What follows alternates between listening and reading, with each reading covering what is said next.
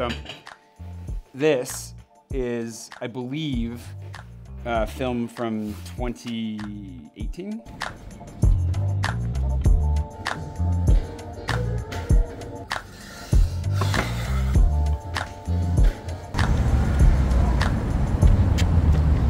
We're gonna go get the photos, the disposable camera photo. You remember from when I went, right before we went to Thailand? Wait, I'll explain. But first, today's a very Patreon day, actually. I had to get my book club done and shared, which was about limiting beliefs.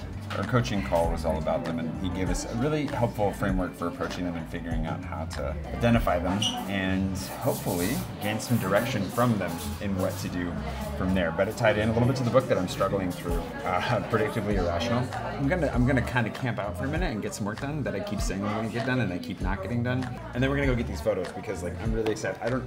I think they're from like 2018. I have no idea. Oh yeah, I have to explain if you weren't following along what these photos actually are. All right, so in my drawer of surprises, this thing's actually just mostly like old video equipment, including a VHS to DVD converter, which is not meant to go to DVD. Anyways, I have two left, and they expire in 2013. They expired 11 years ago. But so far, they've produced some really good results. I got these from Christian at the Peloton back when he didn't know what to do with them, and I didn't either. I just took them because I was like, you know, this could be fun. I don't know what I'm gonna do with them exactly. This one's leaking from inside. That's a bad sign, I think. It was just fun to carry them around and use them and take photos and include them in my vlogs. I decided, you know what, like, why don't I take these and share them with my patrons? I can turn them into postcards, into prints. They just pop up. I have a whole bunch of old prints and so forth, all the way up to disposable camera number 7 now. This is the most recent one. I just started this one this summer while we were traveling in the UK. The whole idea being that it's just really fun to do something analog and physical and like tactile, you know? Like, I really love that sound. These are really simple, cheap, easy, no frills cameras that, you know, probably belong in a museum somewhere. And there's something just kind of fun and satisfying, especially because you have no idea what you're gonna get out of it. Like, for one, you don't even know if the film's gonna work. For two, what were the shots that you're taking? Like, I'm usually taking them through a different camera. Like, I'm not even actually looking through it properly when I take the photo. So you just kind of get what you get. And it's surprising, some of the fun stuff you get out of it. Let me see if I can actually find a couple old ones. Pretty sure up here, we're not gonna get distracted. There's too much good stuff in here. Giclée prints from Into the Nanton. They're beautiful. Sorry, I said we weren't gonna get distracted. Here we go. Oh yeah. So these are back from when lomography was still in business. The place that I used to go to get these developed, unfortunately went out of business. I have the negatives, which is really fun. Came with these little handy guidelines, and these are just like the tiny little prints. Like there's the canal, there's the opera. I love this shot. This is an oldie. This is a classic. Wow, when did we develop these? Oh man, it doesn't say anywhere. It's really cool to see this. Another Eiffel Tower shot where you could see the whole thing. The view from my window here, long time ago. Look at this, Notre Dame with a spire. That's a photo I took on film. So these go back, you know, however long ago that happened, 2019. And my thumb in the photo, that happens unfortunately more often than I'd like to admit. It's just a really fun way of capturing life as you're going. I'd forget to do it for long periods of time. Sometimes I'd be all about it, and sometimes I would just forget for months. And so what I would do is I would turn these into a couple different things. I'd make them into digital wallpapers for all my patrons, easy enough. And then for my print club and postcard club patrons, I would turn them into postcards and prints. Print club members get both postcards and prints, so you kind of get the best of both worlds. And it's just a really fun way of kind of bringing, I don't know, like the touch of the physical, right? Like so much of this is digital. It doesn't always feel tangible. So to have something really truly tangible that was taken with a physical camera on film, developed, and then shared that way, just feels kind of like, I don't know, anti-Instagram in a way. So I would take the odd numbered ones, like number 7 here, and develop them myself. But the even numbered ones I used to send to patrons. Like I would just kind of hold a giveaway and send it and let them do with it what they will. And number 2 was given to a patron of mine named Ethan, who's still around, a longtime patron. Thank you, Ethan. And things kind of came up in life. He didn't get around to doing it. I think he might have forgotten about it for a while. In the end, he found it again and was like, you know what? I want to send this back to Jay and see what happens. So he sent camera number 2 back to me, and that's what we dropped off right before I went to Thailand. I needed a new place to develop my film because the old one went out of business. Trying a new spot, dropped it off. They said it'd be done in a couple days, but I've been gone. So today's the day we go get number 2 back. And I have an idea for a photo we can add to number 7, just as a demonstration of how this works if you've never seen it before. Anyways, my friend Izge is in town and she hasn't been to Paris in like a decade. She said she wanted to do some of the cliche stuff, but then she wanted to do some of the Jay stuff. And Jay stuff today includes running errands. So I'm gonna meet her at a very iconic photo location for this photo idea. But then we're gonna get out of here and then we'll see what we got out of number 2. Assuming that they successfully developed it, you get the first look at it today, at least a couple samples, and then I'm gonna put everything on Patreon shortly.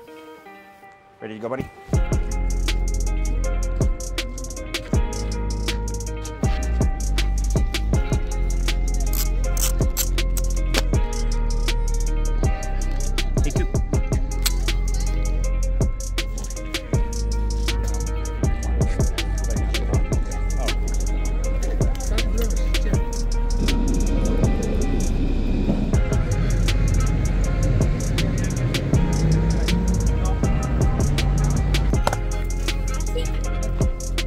Vous allez en avoir de 60 centimes pour la prochaine fois. Oh, excellent. Okay. One of them didn't turn out. I don't know which one because I have no idea what's in this bag. We're gonna go find out right now.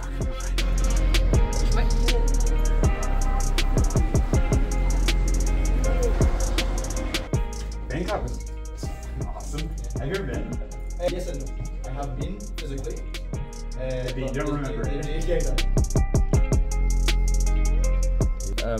Assemblage, a blend of Chenin, Chardonnay, Grolot, and maceration with Cabernet Franc. Okay. So it's a beautiful, rich pet.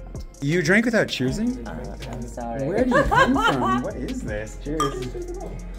Oh yeah. Perfect. He's always aware of the cameras, this guy. This guy's amazing. So I just wanted to open them on camera because once I've opened them here, oh man, this is cool. Once I've opened them here, then the plan is I'm gonna turn them into postcards for patrons in my postcard club. Everybody in the print club will get an original. And then I'll make digital wallpapers for the rest of my patrons. And that's it. And so I thought it'd be fun to share it here with you guys. My favorite Scottish bartender and my favorite Turkish film star. This is a horrible photo. So we were just doing introductions. If you don't know Craig, he runs the D Suite, and if you've never been to the D Suite for natural wine, you've missed out. Live jazz nights on Wednesdays. These are so horrible. These are definitely okay. So the interesting thing is like these ones are showing the age because these cameras expired in 2013. Oh, okay. And this pain au chocolat photo is very clearly demonstrating that this is the least appealing pain au chocolat photo I've ever seen. This one's kind of cool though. Oh, that's good. The Rotonde at Jaurès, yeah, Stalingrad. And then, what is that? Is that? It's a fountain. Frozen fountain. Here it looks like it's here in Paris. Okay, that's a mystery. If you know what that one is, put it in the comments. This is that Victor Hugo? This one I think is on the way out to Versailles. It's just a shot off the RERC at like terrible. Yeah, that's horrible. It's a canal. Here's my thumb at Les Invalides. Yeah. Notre Dame with a spire. Yeah, this is going back. Before the fire. Yeah. Before the fire. It's from the park in the back. That's history. Limited edition. This is from Pan Am, I'm guessing. Nice, Yeah, it's the canal at Pan Am. Beautiful, with a beautiful sunset photo. I have no idea what that is. It looks like something that goes in your pocket, no? It does look like something that goes in your pocket soon. Very, very soon.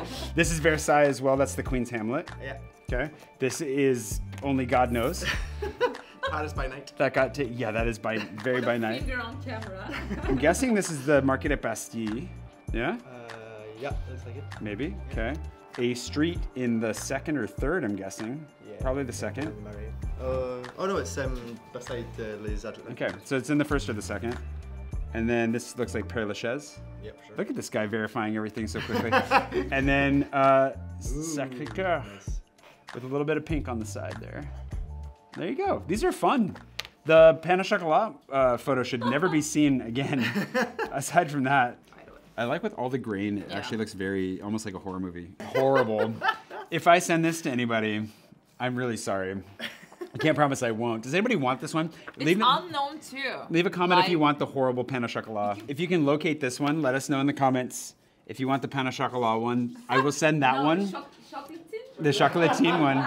I don't know. Some of these are disturbing. The pink is like half the time it's cool. Not disturbing, but half the time it's gross. Hopeful with the whole yellow pink colors. You like it? but these are dark. Literally dark. Very dark. Very dark. Yeah, it doesn't do well at late exposure. That's good to keep in mind. Yeah, very dramatic. Mixed. That's a bad curse. That is a bad curse.